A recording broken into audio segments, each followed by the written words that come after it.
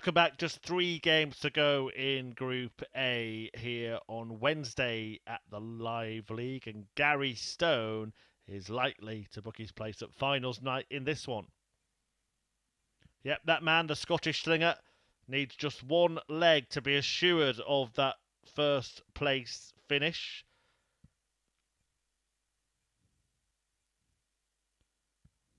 A 4-0 defeat would make things a mathematical nightmare for us, but potentially interesting because Adams would then need a 4-0 win.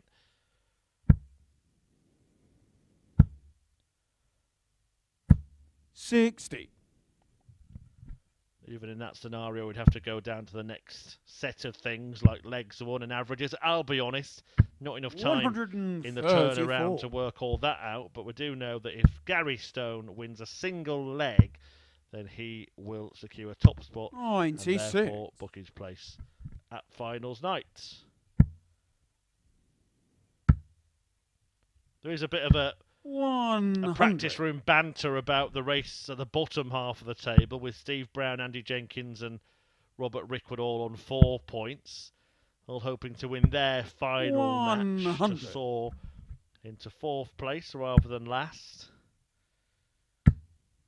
Steve Brown with a tougher task based on what we've witnessed so far today, because Stone has been superb. And that leg that he needs might be about to come immediately. 60. Gary require 87. Ah, wonderful. What a leg! And it is the leg that sees Stone seal his spot at finals night. Gary Stone is there, and it's an 11-darter that gets the job done. Second leg, it's Gary to throw first. Well, didn't have to wait long, so we now know that Stone is through to finals night. Martin Adams and Jared Cole will compete in Group B, live here on Sporty Stuff TV from 10 p.m. on Thursday and Friday evenings. And Steve Brown, along with Andy Jenkins and Robert Rickwood, will be back tomorrow morning at 9:30.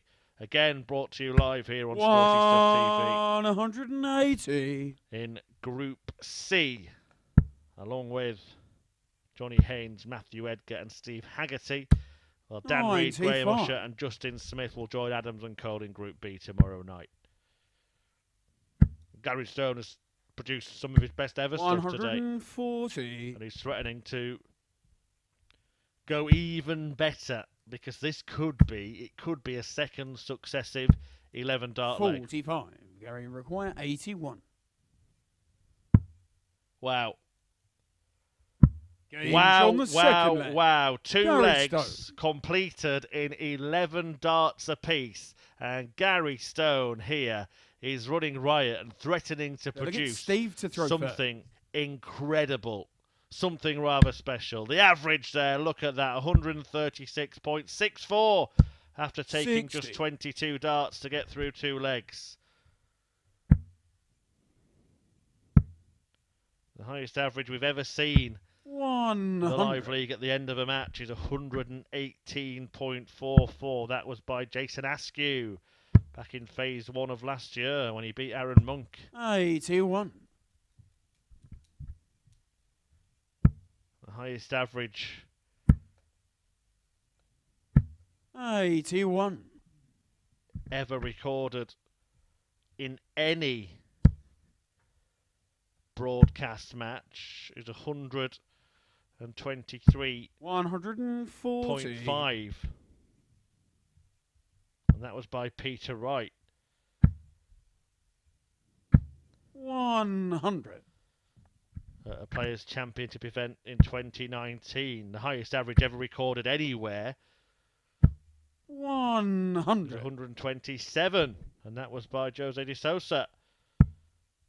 In a Players' Championship event away from the live stream. 50. Last year. Steve, you require 120. Gary Stone has dropped to a mere 117.62 here.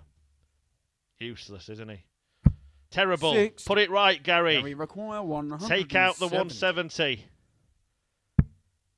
Not to be. 96. Stevie requires 60.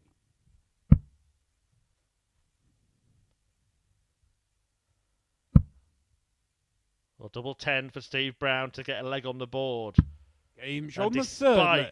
Steve the avalanche Brown. of excellence from Gary Stone at the start of this match, Steve Brown has managed to notch up a leg and halve the deficit in the game. Fourth leg, it's Gary to throw first.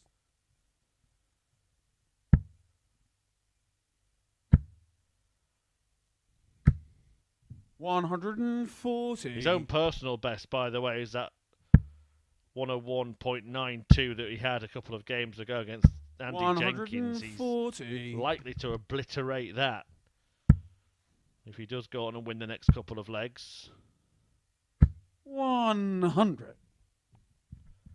But the problem when you start with 211 darters is that you're only really going to get worse. Keep you in the loop about the statistics, though. 25. If he does post a high average, he's currently running at what would be the 4th highest average in live league history. But in this short format, it can change so much visit by visit. For example, that visit would have seen him go from 4th to 6th. 45. Nice of him to do it when there's nothing more to play for as well, because it gives us a bit more to talk about, doesn't it? Only needed the one leg to assure his qualification. He got that with that brilliant 11 dart start. Backed it up with another one. Steve Brown cut the gap. 60. There was a determination from Stone to stay there. I think that maybe Bullseye was a potential route. 68. Gary require 120. But nay bother, as the Scots say. 100. And this Scot has said a lot about the way he can play today. He's been absolutely superb. 42. Gary required 20. Game shot on the fourth. He leads 3-1 in this Stone. one. Brilliant stuff from Gary Stone. The average 109.25 at the moment, looking likely to obliterate his personal best. Look at Steve and to throw looking likely first. to obliterate Steve Brown in their last Group A match.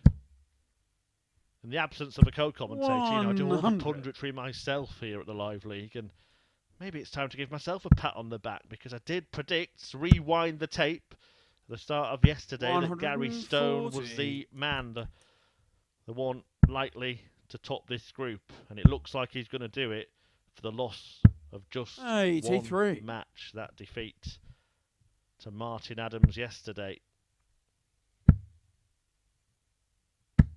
140. Since then, he's embarked on a winning run.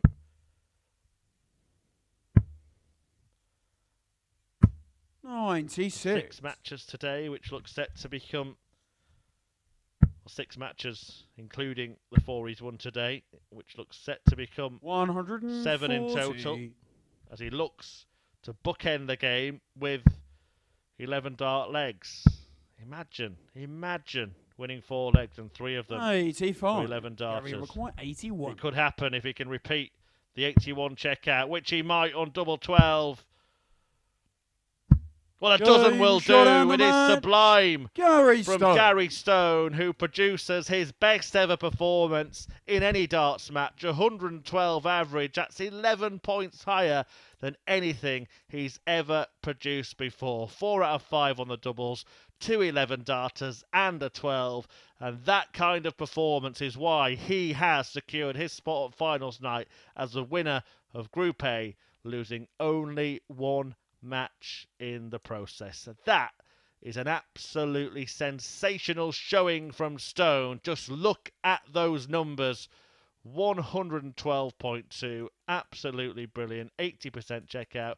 Just can't stop reading it. It's superb. And you might be seeing it again. We'll see. This match is posted in full on our YouTube channel, but we've got 2 more full matches to bring you on Sporty Stuff TV before the end of the day. The first of them is Andy Jenkins against Martin Adams, and it is coming up in just a few moments' time.